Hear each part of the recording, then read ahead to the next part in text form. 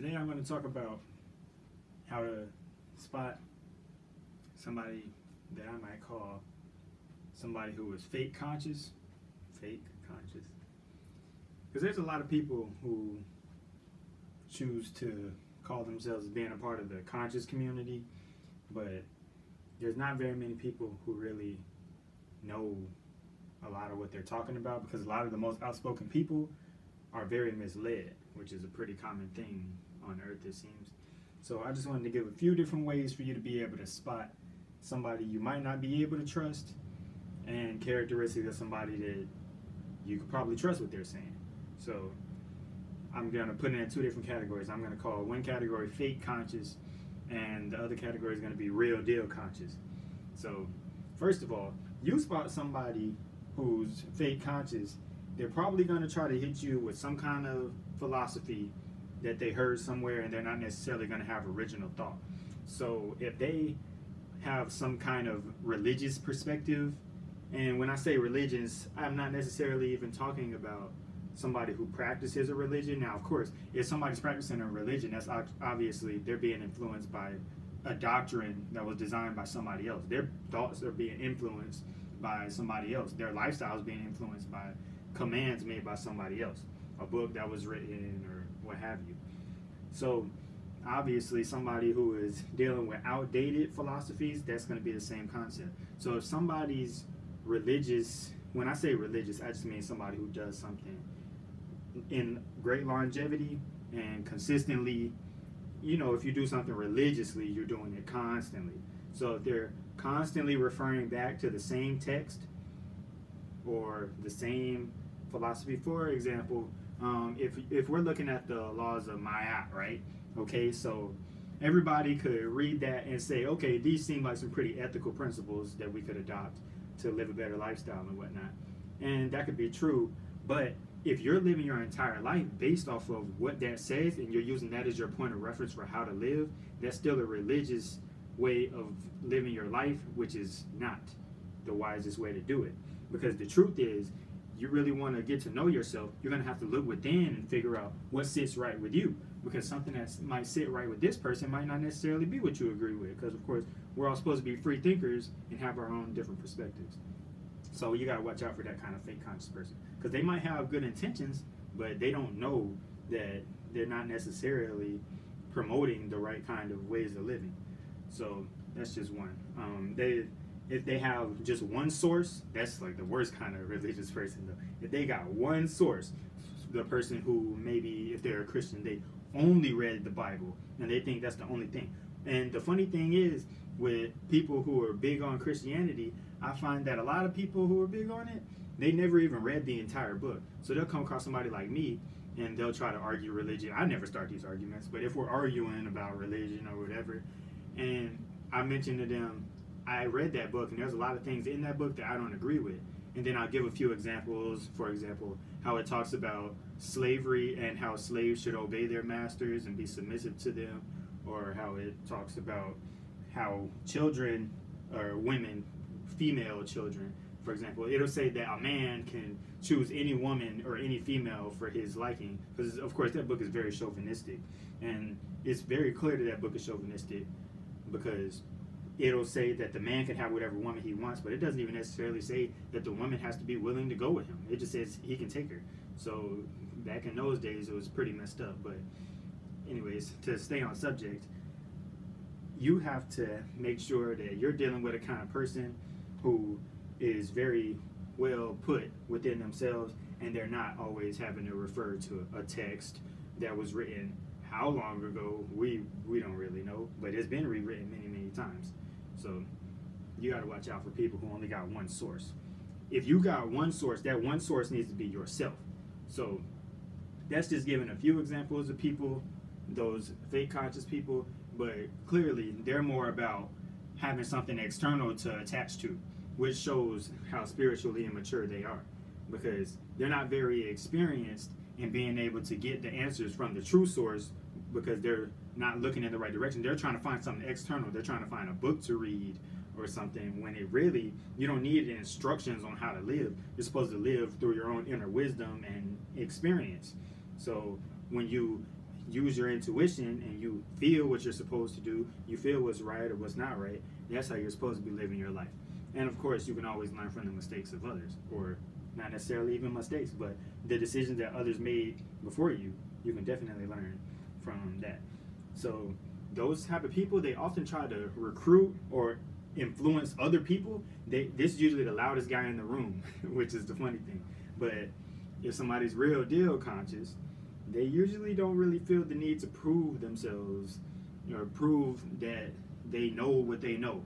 But I find that a lot of people who are what I call fake conscious, they feel the need to always try to recruit more people to come along with them. Like, hey, let me be the leader. Hey, listen to me. I have the answers. This is the way to enlightenment and all that, man. There's not just one way to enlightenment.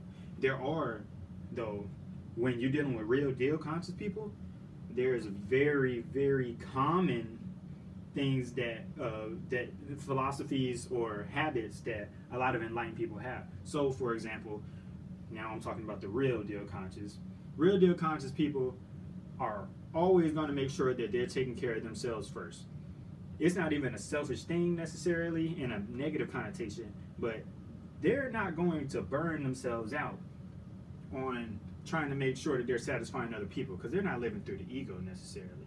So, or not as much. So if somebody's living through their ego and they're always trying to keep up the way that somebody thinks about them, they're trying to keep up with the wrong things. Somebody who's real deal conscious is going to be content in who they are, and it's like, look, this is me, take it or leave it. This is what I got to say. I'm probably not going to argue about what I got to say. And oftentimes the real deal conscious people find that it's not even necessarily worth the time in trying to prove a point to somebody. If you see that somebody's so far behind, some people are just too far gone. You just got to accept them for who they are and let them believe what they want to believe. But being real deal conscious, that third eye's got to be open.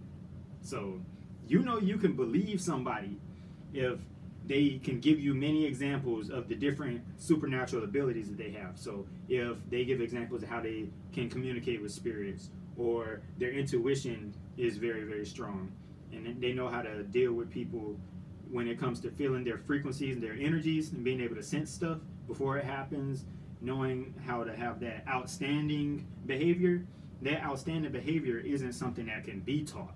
So you're not going to learn in a book how to be an outstanding person. Naturally, if you're real deal conscious, people are going to want to know what you have to say anyways, because they know they're dealing with somebody who's wise. So they want to hear you. They're going to encourage you to talk more if you're real deal conscious.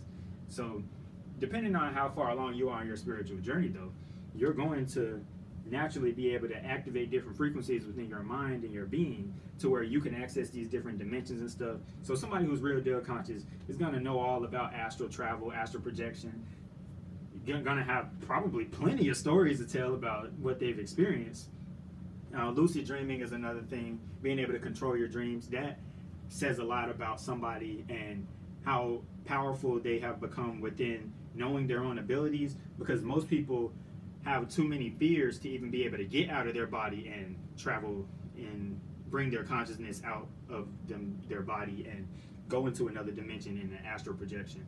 But if somebody is able to consciously do that consistently, it shows that they already have a lack of fears. If they do have a few fears, they don't have very many at all. But the truth is, whenever you get out of your body, if you have any fear whatsoever, at least from my experience, every time I get out of my body, if I even think about this realm again, boom, I snap back into my body. But that's another subject for another time, because I'm going to have to make plenty of other videos talking about astral travel and astral projection. But to make sure that you know that the person you're dealing with is real deal conscious, you can ask them a few questions just to test the waters and see how far along they are. So if they don't necessarily know anything about outside of this realm, if they're not aware of their existence in other dimensions, you're probably dealing with somebody who's not very spiritually developed. They can definitely get there if they've got the curiosity to find out about these things. But if somebody is fake conscious, they're going to tell other people about astral projection, astral travel, even though they don't have any experience themselves. They're going to tell people to do certain things like meditate, but they might not even necessarily meditate. get what I'm saying?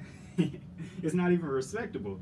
If somebody is real deal conscious, they're not even gonna feel the need to drag a lot of people into what they're into. But when somebody does approach and they are genuinely curious, somebody who's real deal conscious is going to guide them. It's going to be clear, though, the difference between somebody who wants to be your leader and somebody who is just willing to coach you. Because the people who come up to me and they ask me on what are some things that I could help them with, they ask me what they should do to advance themselves, because I find that oftentimes people come to me when they have the curiosity, but they feel like they hit a ceiling where they don't know how to get to that next level. They don't know how to get to the fifth, sixth, even fourth dimension sometimes. So I'm the person to go, okay, well, let me just tell you this. This is how I did it, but this isn't necessarily the only way to do it. But here's what I did. And I'll tell them about making sure I take care of my diet, because I find that anytime that I'm taking in too many toxins or eating too much meat, it's going to be a lot harder to be able to take care of yourself, because your body's going to be so distracted. It's going to be a lot harder for your mind to be able to concentrate and go into these other realms, and you're not going to be very high vibrational because you're going to be eating low vibrational foods. It's going to keep you down here. Now, of course, once you've activated the astral projection frequencies, you can do it whenever you want, anytime you want. But if you haven't even activated the Kundalini energy yet, you're going to have to work hard on eliminating your bad habits and your attachments. Being able to recognize them is the biggest key. But a lot of people can recognize what their issue is, what their biggest attachments are, but they can't let it go. Letting go of those attachments, that's something that any real deal conscious person is going to preach. Preach. So you got to make sure that you, one, can acknowledge what your weaknesses are, and two, be willing to let go of what it is you're attached to, and really care enough about your progress to stop doing stuff if you know you're not supposed to be doing it, or start doing things if you know you should be doing them. It's simple enough, right? You know, be mature, grow up, responsibility. You got to be able to be accountable within yourself, because in this thing called life right here, people can give you all the advice in the world, but it doesn't mean anything if you don't know how to apply it.